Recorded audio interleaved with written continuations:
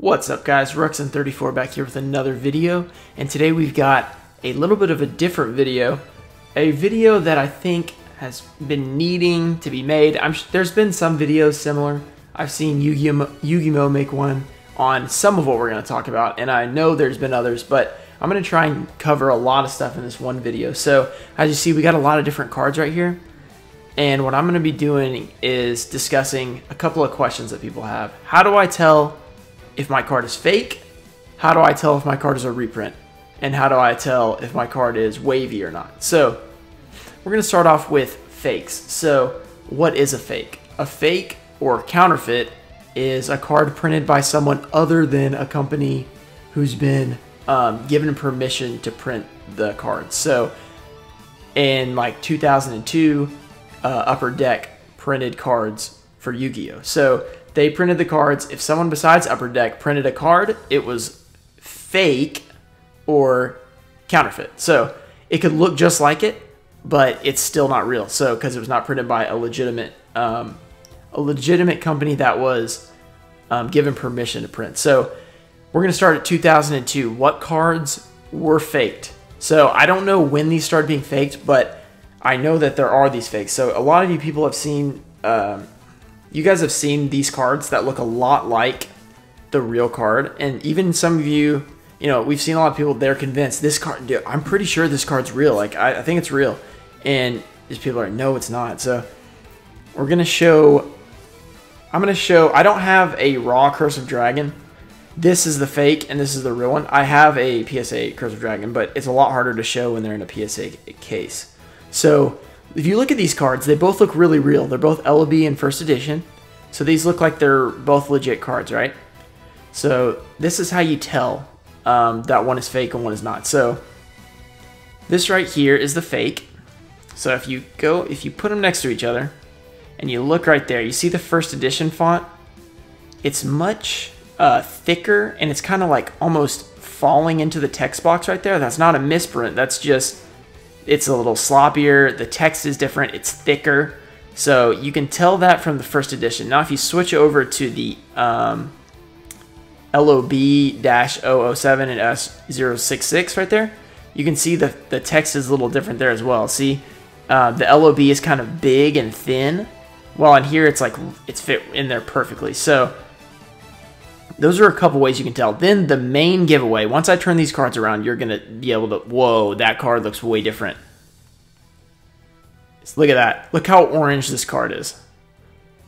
If you guys remember, this was a long time ago, Simply Unlucky opened that fake box. Well, these were the cards he was opening. He was opening a box of these red cards. So then here's the regular back. So the old cards that people are like, well, they're darker when they're older. They are darker than like newer Yu-Gi-Oh, but they're not this dark. These are orange. They're pumpkins over here. So that is the main ways to tell is the text and the red backs. They're dead giveaways. If you see an orange backed card, it's fake. So these cards are incredibly made. Like, they look really good. They feel a little bit different though. They feel a little cheap. So that is the way you tell between the first edition real card and the first edition fake LOB. So for the most part, I think they only did that for LOB. So I don't think there was any Metal Raiders or anything like that. So let me put this back in the sleeve because it's a real card, even though it isn't in great shape, but real card. Then we got our fake Curse of Dragon. So that's how you tell in that situation. Now let's move on to fakes in the GX era. So these fakes were actually made by Upper Deck. I'm sure you've heard of this. Upper Deck, as I mentioned before, printed Yu-Gi-Oh cards legitimately, and then I don't know the complete story. I've heard it a couple times, and I can't remember all the details, but basically they were printing cards that they weren't supposed to be printing, and they were these Flame Wingmen. So there was a Flame Wingman, I think Aqua Neos Ultimate Rare, Dreadmaster like Ultra Rare. And I think there was another ultra. There was a Water Dragon ultra, or is that a super rare? Whatever it was, it wasn't an ulti. There was like 6 or 7 of them that they were putting in these special boxes. They were selling at Walmart or Target or something like that. I can't remember what it was.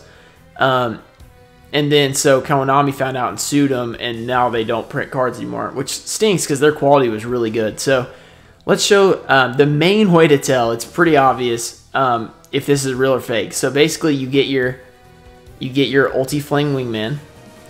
This is the real one. This is the fake one. Like, how do you tell? First of all, you can see a little bit of difference in the foiling. You see all those lines in there? That's always in the counterfeits, which is, I'm not sure why. They just have these like lines in the background right there, like right there. But the main giveaway, it's not even hard. It's just you look at the Eye of Anubis. We got a gold Eye of Anubis here. That means it's real. And here's a silver Eye of Anubis. That's what they call it, a UDE. So, and then also, somebody was saying the Eye of Anubis was sideways, but I don't see that. Yeah, or something like that. But so basically for these, you just want to look at the Eye of Anubis, and this is going to be with Flame Wingman, Aqua Neos, Water Dragon, I think Destiny Hero Dreadmaster, and there was 2 other ones that they're less important. So basically, if somebody's selling a Flame Wingman, you need to check the stamp because this card is worth approximately $5 or less. Like, it's worth nothing. This card is worth, you know, 150, 125, something like that. So if they're selling it at a regular price, you want to make sure that it has the gold stamp because that means it came out of a legit box. So if you open a box of TLM, you're always going to get the gold stamp. I think it was NYC asked me, he's like, well, I pulled one, so does that mean like I need to check it? And I was like, no, you don't have to check it because if it's out of a box, it's legit. The only way you could get these, they were like promos, I think, in the front of the box or something like that. But it was like a fake box. It was like not a fake box, but like a repackaged box. It wasn't like a Lost Millennium box. So yeah, if you open a real box, or if you open a box at all, you're going to get the real one. So nothing to worry about there if you pulled it. So basically just check the Eye of Anubis for those. And then the actual real reason I made this video was for the reprints. So people always ask, like, how do you tell if it's a reprint? Like how do you know that it's a reprint? How do you know it's not original? So I've got a few examples here. I don't have any ultras, like 3 separate ultras of first edition, unlimited, original, unlimited reprint. But I did have this, Thousand Eyes Restrict. So the thing I'm going to say just for ultra rares is that if you look at the ultra rare lettering, normally it's like gold, but instead, let's see, let's grab this guy real quick. Uh-oh, knocked down my blue. Okay, so this Gaia, let's see. It's kind of hard to tell in this lighting, but the gold is actually gold for the Gaia, but when you get to the Thousand Eyes, the gold is almost like, people like to say puke yellow.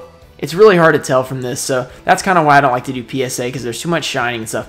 But I kind of wanted to show at least an example.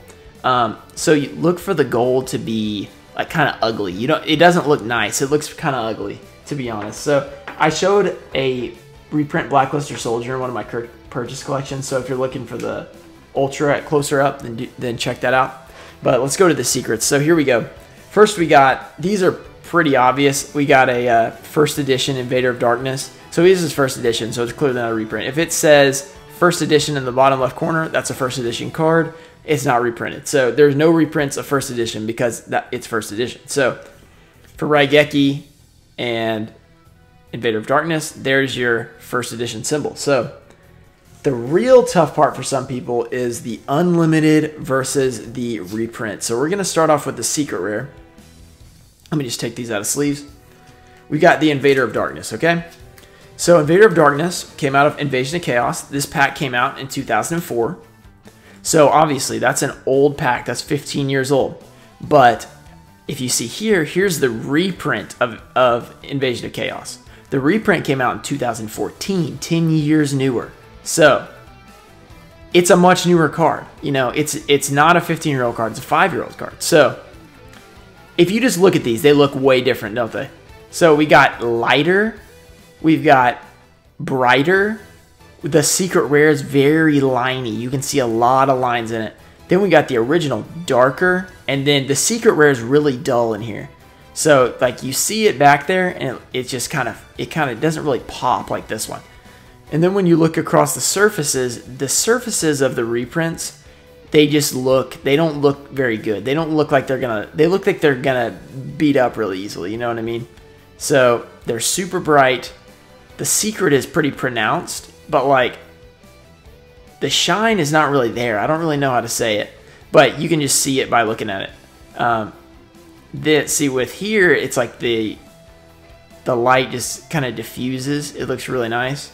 And then here it just kind of shines at you. So And then also the main way that a lot of people have decided to do it, besides the fact, to me, it's just obvious. You look at this, I can just tell this is a reprint. Like, the quality looks bad.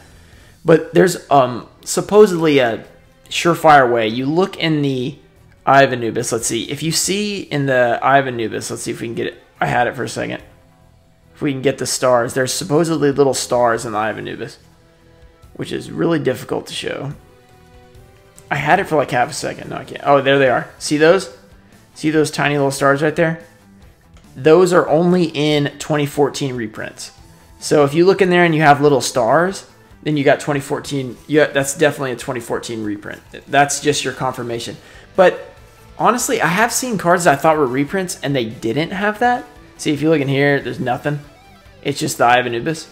But I have a theory. I'm not sure if this is accurate. Maybe the 2010 reprint had no stars. So it looks like a reprint, but it didn't have the stars. So that's kind of a theory I have. I'm not 100% sure. Let's go and look at the Raigeki real quick. It's going to be the same thing. If you look at this, you can kind of see the foil. If you look at the foil, there's usually scratching on it. It's just kind of, it actually looks pretty good on this one, but there's usually some scratching on it. It's kind of, you know, broken up. It's really bright. And then obviously, if you're comparing an original Magic card, it's going to say Magic card versus Spell card. But they're also, they changed that in like 2003 or 2004. So that's been changed for a long time. So if they reprinted it after that, then it's still going to say Spell. So much darker here compared to the reprint. And then the foil is just really, people almost think these are wavy sometimes because of how like crappy the foil is there. And then here we got Raigeki, the old version. So that's kind of a, it's basically, once you've looked at enough reprints, there's no way you can mistake it for an original. They just look completely different. As you've seen, the coloring and the foiling is just so much different. So that's it for like a reprint difference. If you have any question, basically check the Eye of Anubis, check the coloring. What does it look like? How does it feel? If it feels slick, that's probably a reprint. So the last thing I was going to go into was wavy or not. So this is going to be harder to show because I don't even know if I have. Let me just compare this Raigeki to this. Oh, actually, I can do it with this. So there are wavy cards, which, if you look at this, it's just a nice smooth surface, you know. There's a little bit of stuff to it, but then if you look at this card, you can kind of see. Let's see. You can kind of see how the card ripples. You see it going across there. It's like lines like this. That's why it's called waves or wavy. So the cardboard quality, people like to describe it as water damage. There's been a lot of debate about whether it came first, whether it didn't, but it doesn't really matter. It's an original print. There are first edition and unlimiteds, but only in Legend of Blue Eyes. I've had questions. Are my MRD cards wavy? Are my Pharaoh Servant cards wavy? Then they show me some card from 2015. Is this wavy? I'm like, no. There's only wavy in Legend of Blue Eyes. So only the very first set, which is, I think, part of the reason people have said it's first or whatever, because it's only in LOB. But I'm not going to get into that discussion because I don't know. There's apparently some proof that Glossy came out at the exact same time, like supposedly, and people were saying that made it first, but I don't know. It's that the debate is irrelevant, but being able to tell if your card's wavy is cool. It doesn't really matter that much, but it is cool. So reprint, it has silver stars in the Eye of Anubis. It's lighter. It's slicker. It's the foil is not very good. It's scratched up, stuff like that. The fakes for LOB, bigger text, really red backs. And then the fakes / counterfeits from UDE have silver Eye of Anubis rather than gold. So that's it for the cards. I think I have a few packs here that I kind of wanted to show. These aren't going to make a huge difference because you're probably not going to see a lot of these packs. But in terms of different LOB packs, we've got, this is what the first edition packs looks like. So if you're ever wanting to buy LOB and somebody tells you they have a first edition pack, if it doesn't say first edition right there, it's not first edition. So that's pretty straightforward. But if you don't know, if you're pretty new to Yu-Gi-Oh, that's first edition. if they have these packs, I've seen this before. They have the original Konami logo and they call them first edition. They're not actually first edition. They are the first print of Unlimited, but they are not the first edition because it would say first edition right here. So this is an original LOB pack. Then we got a few more. I am not sure. I'm like 99% sure. We can go back and check in my Master Collection video. Actually, I don't know if I ever posted that. So I'm not sure. Well, I believe this is a Master Collection pack. So which is a 2005, I believe, was when that came out. It has reprints of everything. It has EN on the bottom right. So like in here it would say LOB-EN rather than just LOB. Those are reprints, but they're in 2005 rather than 2014. I think this is what the pack looks like. It has the red logo and it says English edition. So that's what that looks like. And then I'm not really sure what this is. Let me know if you know where this pack art came from. So I'm not sure about that. And then these, my theory is this one is definitely a 2014 reprint because you can still get these at Walmart. So they look just like this. This looks almost the same, but this English is a little bit lower. So I'm thinking this is a 2010 reprint, which 2010 came in the Legendary Collection binder. 2014 came in the Legendary Collection board game edition, which you can still sometimes find in Walmart. So the Legendary Collection binder was 2010. So you probably saw those if you were playing in 2010. So that's it for everything, all the differences I can show here. If you got anything to add it in the comments. I'll pin it. Anything like that I didn't cover, because I just covered a multitude of topics. And so I was kind of trying to get through everything, but I also wanted to make a video because I know a lot of people have this question and it should help out some people. So if you have cards and you still can't tell after this video, you can DM me on Instagram and I'll see if I can look at them and let you know. But that's it for today. Thank you guys for watching. I'll see you guys later. Peace.「